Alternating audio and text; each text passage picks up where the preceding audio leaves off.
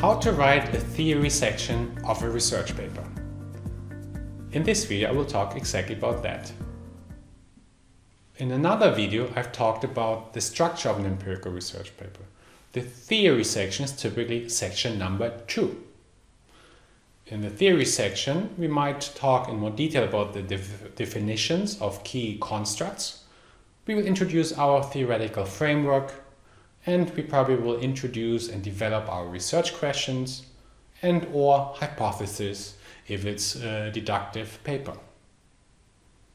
Let us think about how to write a theory section in more detail. There are actually many different ways how to write a theory section of an empirical paper. I think we can distinguish essentially two different types. One is more the deductive approach and one is more this inductive approach.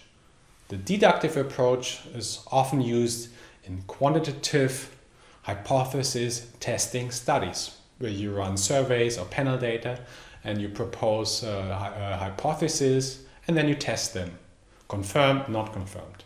Inductive studies are very often exploratory nature, very often qualitative research based on interview or different types of text data. These studies have different purposes and then also slightly different styles in writing. The deductive approach is fairly standardized. There's almost a boilerplate. You should follow this way of writing, including in particular also the theory section. Well, so for a typical deductive study, you would start with the literature review. Very often it's a rather brief one. In some cases, not even that is necessary. But what is important is that you develop your theoretical framework. Sometimes it's integrated, literature review and theory framework in one section together. And then you would develop your specific hypotheses. In some cases, it could also be research questions. Inductive approaches are very different. There's no such boilerplate as for these deductive quantitative studies. What these studies usually have in common, they provide a somewhat critical review of the literature, and they might develop or might propose their research questions. No matter which approach you pursue, one thing both types have fairly in common is that they provide a literature review. For a literature review, if you would like to perform one, you would probably start with checking different databases, such as EBSCO, ProQuest, Web of Science or Google Scholar. There you will identify relevant and related literature. When writing the review for your research paper, I would usually recommend to focus on top journals or major journals, and also the journals where you're targeting your paper to. At the same time, you might want to consider also some lower ranked journals, particularly if the articles are closely related to your own research interest of your research paper. What is important then in the written literature review is that it's up to date. It sounds very obvious, but sadly, very often I see papers where the last 5 years have not been considered. So perform and review the latest literature, the last 5 years, and also the older literature.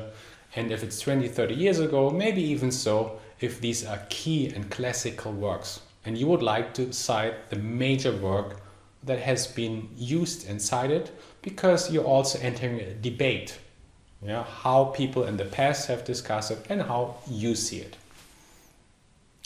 In the literature, it's important not to be only descriptive. Study A found this, study B found that, blah, blah, blah, blah. It's just like listing different findings. No, that's not how we would like to write a literature review. Quite the contrary. You would like to integrate, combine and summarize prior research, and emphasize key commonalities and also provide a somewhat critical review. Because based on that, that's also how you can make your contributions later on, where you show these are certain weaknesses and you can help understand these weaknesses or gaps. Of course, when criticizing other work, be very careful. For one very simplistic reason, maybe your reviewer will be the person that you have criticized so fiercely. Yeah, and that person might not like it, but also it's common courtesy. Yeah, be careful when criticizing.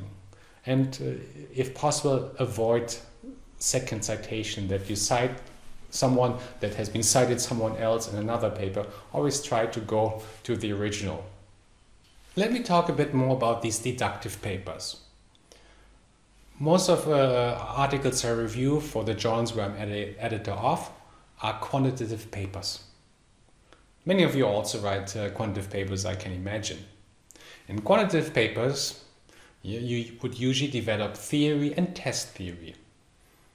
And what most authors typically do is they propose a theoretical framework. Here, what is extremely important is to build a coherent theoretical framework, based maybe on one theory, two theories, maybe three theories. The important point is here, coherent framework. If you use maybe two theories, these two theories should be integrated into one theoretical model. Now, the opposite would be we have 5 hypotheses, and for each hypothesis you have a different theory. We would call that fragmented theory because there's no unified framework, and most reviewers and editors do not like it because there's no consistency. It's just a random collection of ideas and tests. No, we want to test a model. We want to write about a story, one consistent story, and likewise we need a consistent and coherent theoretical framework. Your theoretical framework should explain all hypotheses. I think that's extremely important. Then what I like is typically to visualize your framework into a figure. And there you can nicely see all the relationships and ideally you would label each arrow and boxes. Yeah, like the examples here you can see on the right hand side. Yeah, that's a typical theoretical framework which I used in one of my recent papers. These figures also help you to think about your model, yeah, when you're at the development stage. And later on, I would recommend you also to print such a framework in your paper. And typically, I would recommend it to do it up front because such a framework can also be used as a roadmap.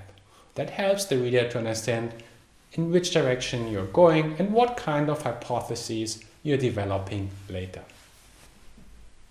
So in a deductive paper, you would start with a literature review, then provide an overview of your theoretical framework, and then you would develop more specifically each of your hypotheses. Here I would like to repeat and emphasize. You would like to integrate your theory into hypothesis development, and all hypotheses should be explained by your theoretical framework. In such a deductive research paper with hypotheses, you would typically have 3 to 7 hypotheses.